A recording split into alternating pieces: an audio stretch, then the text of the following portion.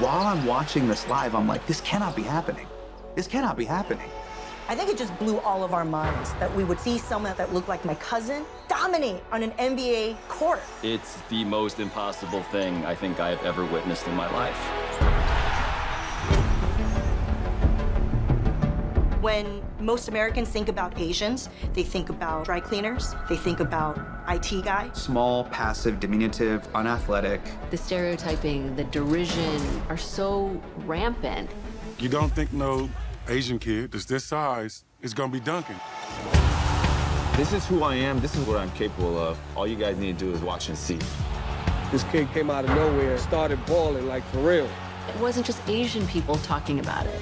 Everybody was talking about it. The Lakers came in with the idea that we're gonna end this fairy tale, we're gonna end it tonight. But Jeremy just kept making shots. He gave all y'all what y'all wanted to see. Is this the other plot of Space Jam? Like, whose superpowers did Jeremy Lin steal? Yo, this dude scored 38 points! At the Garden, at the Mecca. The biggest thing Linsanity brought was hope. It inspired people. The last few years, Asian Americans have just gotten beaten down. And when I think back on Linsanity, I long to feel those moments of just pure joy and unity.